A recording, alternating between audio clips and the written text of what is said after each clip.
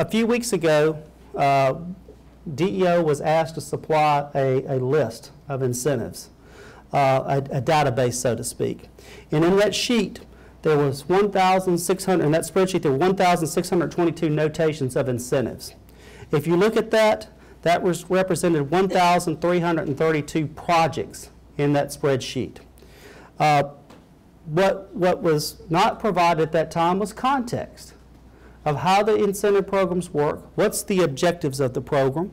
Instead, it was just a spreadsheet with everything in one lump sum that was provided, with no externalizing of what it means. And so again, data with no meaning, I don't see how you can make a valid decision based upon that. So what we want to do is give you some context to that. The point being, if you have 11 different programs with different objectives and they don't measure up, some that require by statute job creation, some that don't, but you're total them all up and looking for job creation, then it does not add up. And so what I wanted to do is go through the 11 programs today. I want to talk about those to give you some idea. I'm not going to go through all 11, so don't panic. I'm going to give you a context of how some of them work, what are the clawback mechanisms, what are the prevention mechanisms, what are the performance mechanisms, to give you a comfort of how they're working, and then we can talk about each one of them specifically. Now also, before we start, I want to mention one other thing. In July 1st, in your legislation that was passed as part of the reorganization bill, the legislative body tasked Enterprise Florida with coming back and doing a 3-year report on incentives, project by project. And it gave us a deadline of December the 30th. That data is being compiled and analyzed as we speak. As I said earlier today, and the people behind me from our team cringed when I said this earlier, but we're going to look and see if we can get that out quicker, because I think in this context of this discussion, that will help you. So we're looking at how we can do that, but it was passed by law that we would have a 3-year analysis of project by project and what we're doing, and we're working toward that. So you can look at rate of return, where the money's going, how is it being used by program. Now I want to talk specifically about programs. We have 11 incentive programs that were in that spreadsheet.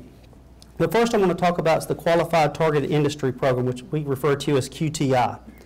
And I want to talk to you about it in the context of control mechanisms. It is a performance-based incentive.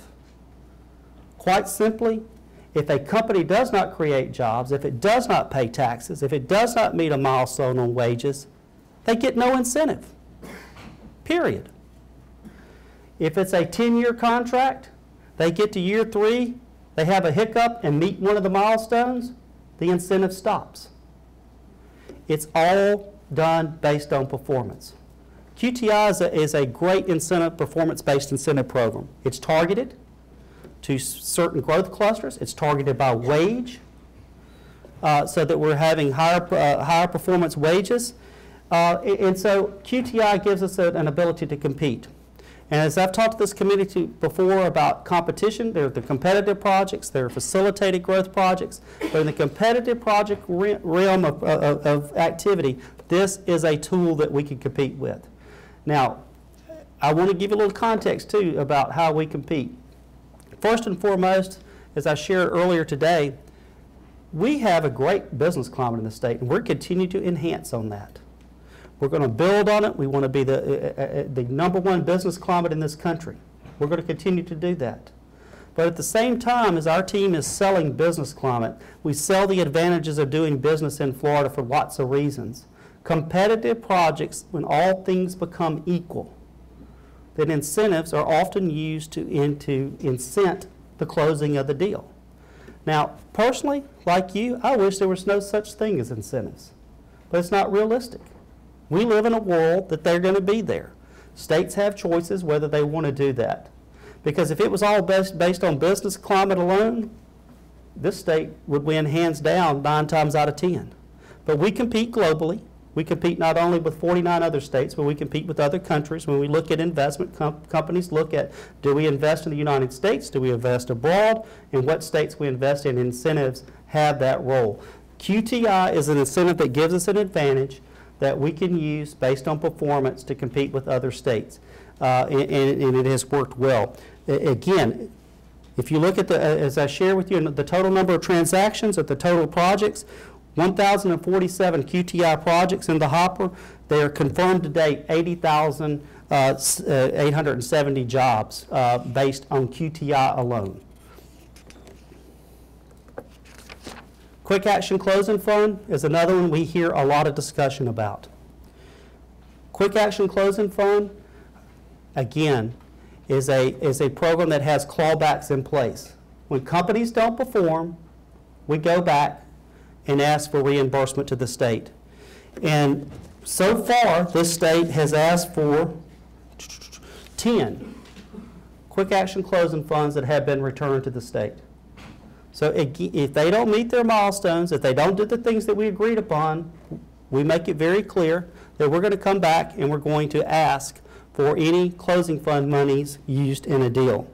As you can see here, there's 95 projects of Quick Action Closing Fund, and we have today confirmed over 14,000 jobs. Now, one point I want to make on here, and you're going to see this on both of these, I know one of the questions you're going to ask, well, you sure do have a lot of active but not many completed.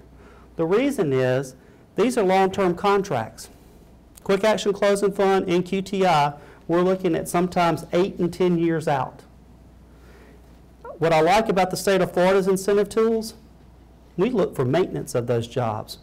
Once you meet the milestone, you just don't go away. We look for the maintaining of those jobs for a certain length of time. And I can tell you some other states don't do that. I think that's a good mechanism, but where it reflects differently on your spreadsheet is it will show that you have a lot of open projects. They're open because we're still monitoring from a maintenance standpoint that they maintain the jobs that they required.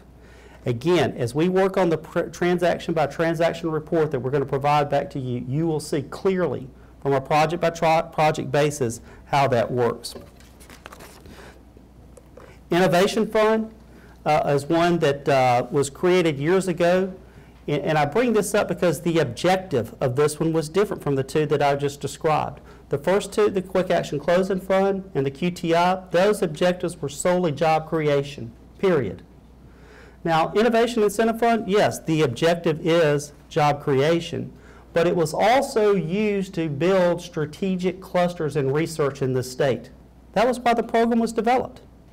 It was not developed to be a competitive tool to compete with other states to compete like on closing funds or QTI, but to change the face of the state from a R&D and cluster type strategy. And so there are 8 projects in that particular area. And you'll see the awards that are paid out, and you'll see the awards that are being held by the state because of performances that still have to be made by these 8 companies. Again, you have the capacity using this to build long-term growth in these sectors that generate a lot of other jobs around it. And that was the idea of the Innovation Fund. But to put them on a spreadsheet and compare total dollars, total jobs as the same as QTI or Quick Action Closing Fund, you're not going to get a combined total that measures the program accurately. And the last one that I'll take a little time on, and then we can go to your questions, is Road Fund. Are road funds used for jobs? And this came up earlier today in the House committee. Absolutely. I think it was Representative Mayfield asked us about, do you track jobs on this? And we said, yes, we do. Statutorily, you don't have to. Statutorily on the road fund, it's not measured by job creation.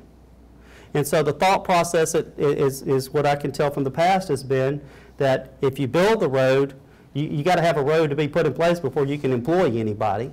And if the project for some reason did materialize, you do have public infrastructure that was put in place for future use. So again, is it something we should measure? Probably. Is it something we're required to? No. But if you look on that spreadsheet that was provided, there was a lot of NAs, not audited, meaning not audited jobs, because you're not required to by statute, by the compliance agency that Mr. Darling runs, to do that. So you would have a huge number with no job accountability that would distort the total number of investment in jobs at the end if you're totaling up all the programs. So with that said, I'll be glad to answer your questions. Again, I didn't want to, you can go through all of these. We can talk about them all day long. You know, there's 11 different programs. Again, one that we talked about this morning that you're probably interested in too is brownfield. You know, the objective of brownfield is job creation, but it's also the real objective there is to go back and use property that was either contaminated or blighted and put back in use so that there's revenues generated off a piece of property that otherwise could not be used, and sending somebody to use that program, use that project, use that property through this program. So with that, I hope that gives you some context of how these are being used. I can tell you, as I said earlier, I'll be glad to answer the questions. That I know there's questions about payout in closing funds versus companies. Are they creating the jobs? One of the things in closing funds, as I mentioned, there's escrow funds. If they're when then OTED showed paid out. And a lot of times in that spreadsheet, that means it was paid out but being held in escrow by Enterprise Florida based on performance. So again, we're not really adding up our columns so that you can clearly have an accurate picture, and we will correct that. But I wanted to give you the context of that. So, Madam Chair, that's a quick report in the late afternoon, and I'll be glad to answer any questions of your committee.